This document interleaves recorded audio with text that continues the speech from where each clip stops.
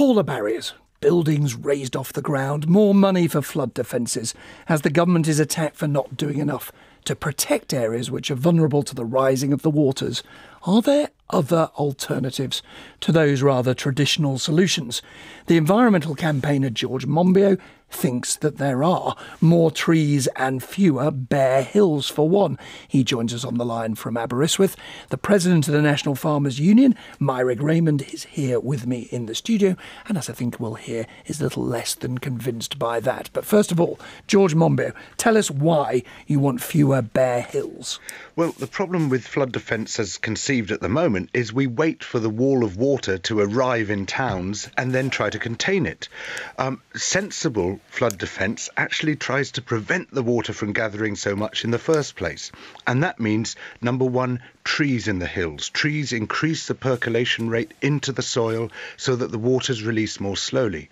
And number two, it means allowing rivers to get some structure back. At the moment, we canalise rivers, we dredge them out, we turn them into straight drains, and that means they rush the water down into the nearest town. But where rivers are allowed to meander, to form islands, banks of gravel and shingle, logs pushed up against stones and the rest of it, then they will hold it back, slow the flow of water, and we get less devastating floods downstream. And in fact, it's very striking that there is one river in the Lake District where they've done that, the River Leaser through Ennerdale. And after the last massive rainfall in 2009, that river was still running clear, it was still fordable, even as all the other rivers were bursting into furious spate. Just briefly, before I put this to Myrig Raymond, are you blaming policy, government in other words, or are you actually blaming farmers, saying the problem with farmers is they just clear the fields, clear the land, and make those rivers as straight as they can? No, I'm not at all blaming farmers. Farmers respond to policy, and the policy at the moment, the government is saying to farmers, go ahead and dredge your rivers in order to get the water off your land. Well, the water has to go somewhere, and if it's not on the farmland, it will go into the towns. Let's get the president of the NFU the chance to respond to that. Myrig Raymond, do you agree at all with him, or do you think he's got it wrong? Well, first of all, I just want to show support and sympathy for the people who have been affected in the north of England over the last sort of 72 hours. The rainfall that we've seen is unprecedented. 8 to 14 inches of rain in 24 hours. So let's show some support for the people that's been flooded, for the farmers who've had the farms flooded, who have lost livestock and so forth.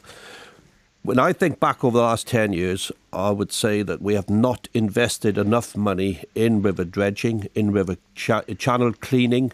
When you think that the revenue account within the environmental agency has been reduced, we will have to invest more money in flood defences. There's no doubt about that.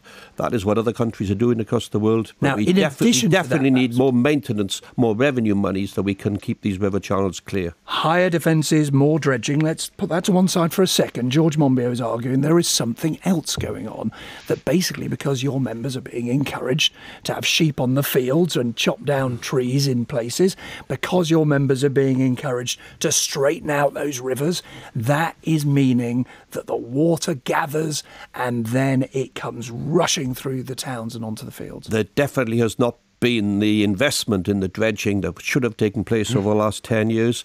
But let's go back a stage. This is crazy. Because the countryside, if you look at the north of England, the tourist industry is so important. And when you think of the tapestry of land and how farmers have managed this land and they've maintained that land, and its livestock on those hills have actually encouraged and attracted the tourists to those areas. So let's not rewild those areas, because agriculture, food production, sheep production is so important in those areas to attract the tourists in. George Monbiot, you clearly, this is crazy, you said. Why? Yes. Well, Myrig is calling for more dredging and more channel clearing. That's what's causing the floods. This is the amazing thing, that if, when you have a whole load of water dumped on the hills, as we've seen, it has to go somewhere. The rivers themselves can't contain it. There's far too much water for that.